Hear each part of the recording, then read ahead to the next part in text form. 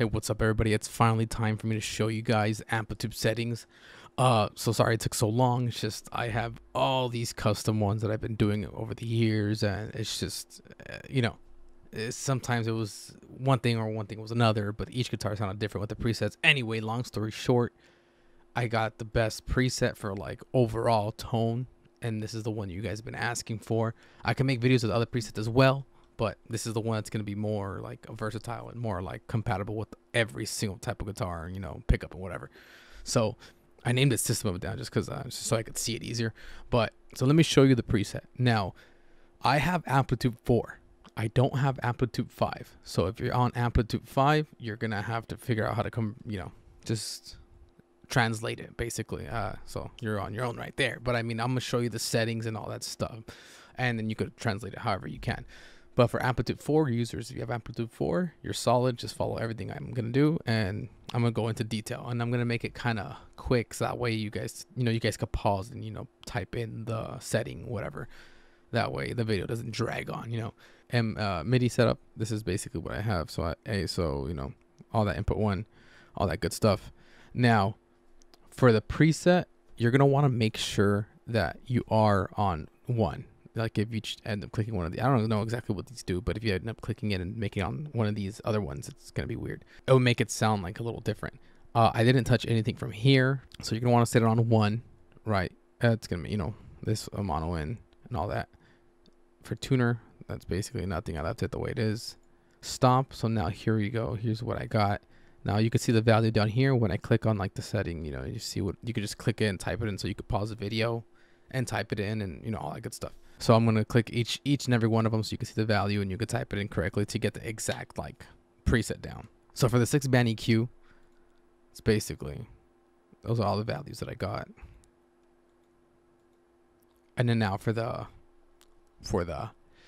equalizer, I got the frequencies, the width, gain, the frequency, width, gain for the mid, and then for the low, frequency, width, gain, and then gain, and then this is going up. Now for the filter, it's just at 40. And then this is at fast, and then this is of course 5.3. Now you want to make sure this exact routing is the way it is right here. You're gonna go stop B. I got nothing there.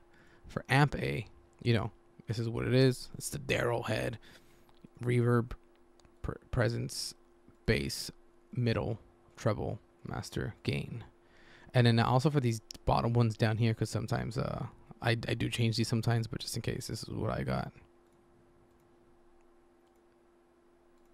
Now these are blacked out, so I can't really click them. But now it's gonna go to insert. I don't use anything for amp B, but just in case, just in case for some reason it affects it for some reason. There you go. You got all these little settings and stuff like that. And now we're gonna go to insert A, just the flanger doubler. For insert B, nothing, because I just didn't even go through these down here. And then for cab A, because it's gonna go down here, cab A, that's what I got. I got the Darrow, the 412.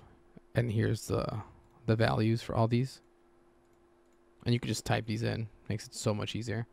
And then now this is where all the tone basically comes together. This is where it gets like a little crazy, because I just stacked the fuck out of it. So I'm gonna start with the first one. I would recommend that once you do one rack, you're gonna go ahead and click save, because like, so for instance, if I move these, right, oh shit, I forgot what I did. Oh my God.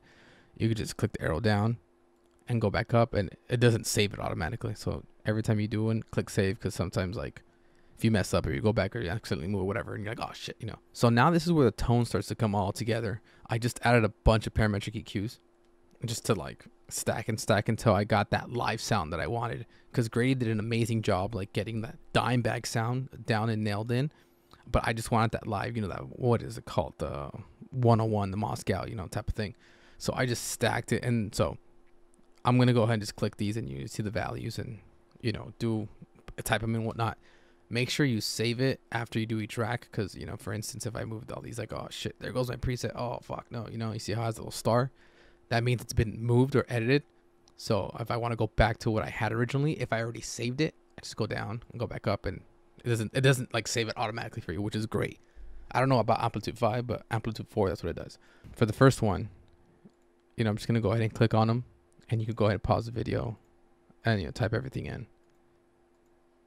But I mean, this preset, if you guys love it, let me know. Or if you guys like it, or if you guys hate it, you know, just let me know what you guys think. Like I said, this preset is like one of the best ones I have, and works great for all the guitars that I have. So if you want to, you know, videos of the other presets that I have, I'll make a video of each one, which the way each one sounds, if you guys want. It's just, I have so many because it's just years of presets stacked up. And then for the last, the digital delay, you know, it's off. I have it off because, you know, if I just gonna play solo, just click it on. But I always have it off. And then this is, you know, just on modes right here. Delay time, feedback, filter, mix, level, input, threshold, you know, all this good stuff. Now that's the Dimebag sound preset that I got going. Let me know how you guys like it. Comment on the video if you guys want to see all these other ones. If you guys do, I can make videos of those too. But anyways, appreciate you guys. Much love. Get your pull. Godspeed.